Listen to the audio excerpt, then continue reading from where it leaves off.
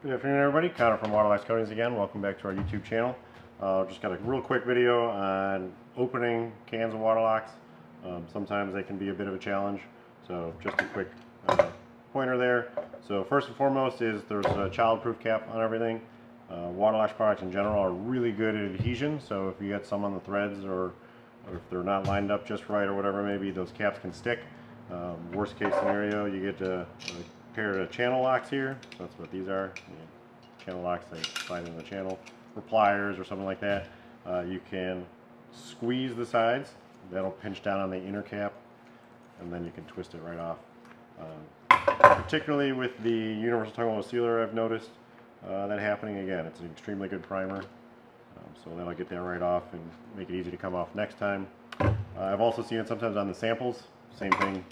If you're pushing down and it's just kind of spinning, then you want to squeeze tightly on the edges. So set your channel locks to the proper width. And if you squeeze tightly on the edges, that'll help you open up that cap. Basically, the childproof cap works by you have a floating plastic cap over the actual inner cap. So if you get a good grip on that inner cap by squeezing the plastic, it'll open right up. Next, people sometimes have a problem with the metal seal in some of our rectangular metal cans. So typically all you really need for that is something very thin and strong, so a piece of metal. My favorite is, I got a lab spatula here. Obviously that's not standard equipment in anybody's house, but a really thin flathead screwdriver, a pocket knife in a pinch. A lot of pocket knives have very small flathead screwdrivers on them. I believe this one does. So those are great tools. You obviously want to be careful, so wear gloves especially if you're using a knife. Be extra careful.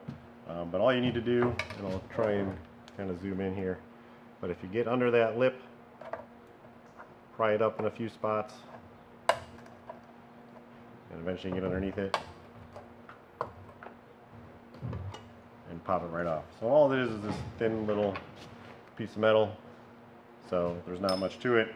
I would definitely try to save these if you can. If you put it back in when you're done, that creates a better airtight seal than just the cap itself. So save that. You can probably dispose of this if you're storing it properly away from children. But try and save that if you can. Worst case scenario, you can always go with a flathead screwdriver or a pointy metal object and a hammer. Pop a hole in it, and then you should be able to. This little pocket knife isn't ideal for this task, but you can just pop it right off that way.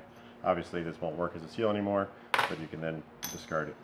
So if you're going to do that, definitely save the plastic cap, but that would be a quick way to remove that metal seal. And again, the hammer is kind of a last resort, but you can always just toss that seal if you need to. This will seal it, just not as well.